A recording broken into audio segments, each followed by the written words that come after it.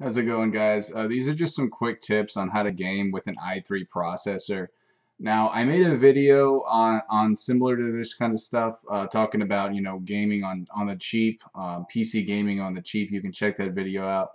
But in this video, I just want to get a little bit more specific and talk about some other stuff. But yeah, guys, listen, I don't believe in gaming with like an i7 processor.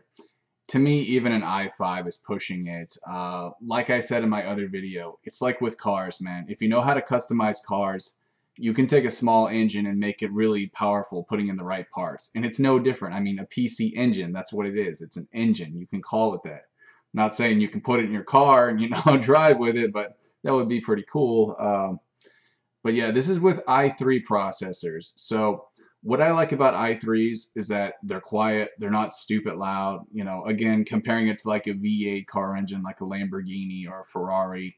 Those are actually V12s, I mean to say. But uh, with what I have, it's a smaller i3. It's not as big as some other i3s. You want to get the bigger i3 processors. The reason being is, and I found this out recently, they have more slots you can put stuff in. With my Lenovo 300S, it only it only has one slot. And guess what the RAM card is? It's a laptop RAM card. For a desktop, mind you. It's a small little laptop, which is hilarious to me. And I should be crying instead of laughing. But yeah, don't make the same mistake I did. You're gonna have to get one of those ugly big brick towers, unfortunately. But as time goes by, technology shrinks. Anyone knows this who's not a moron. So eventually you won't have to have those ugly brick towers, but for the time being, that's what you're gonna want to get. I would say most of them have like 3 slots.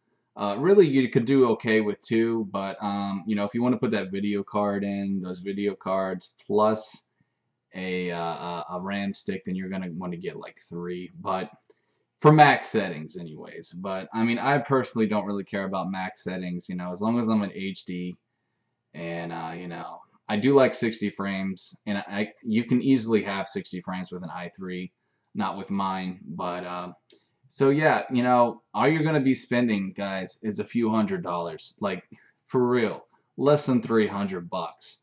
On some good graphics cards, and a good RAM stick. See, the thing about the RAM card is you don't need more than 8 gigs to have really smooth gameplay. People say that you need 16 or even 32. It's ridiculous, man. All you need is 8 gigs. I promise you guys, you will have the best picture. You will have the best gaming experience with just 8 gigs. And I'm sure there's some videos on YouTube where you can look that up of people playing max settings on 8 gigabytes. You don't need any more. Trust me on this. Now, in the future, maybe we will, with 8K gaming and shit like that. Even though 8K, it almost seems kind of ridiculous to me. But, one day I'm pretty sure it will get there. And, when that time comes, you might have to switch a few things. But for 4K gaming, guys, all you need is an i3 processor, a decent graphics card, and a fucking RAM card. And you don't have to spend, fucking like $500 on a graphics card either. To just get a decent one. Anyone with those big brick towers, those are all good. Like the graphics cards for the ones I have, they're very small. They don't look like those giant discs. The ones that I have, they're they're pathetic. But anyways, moving on though, yeah. If you want to talk numbers, an i7 processor, that's like 3.7 gigahertz. You can get 3.7 gigahertz with a good graphics card and a good RAM card. You can easily get that on an i3 processor. Guys, if you don't believe me, do the math yourself.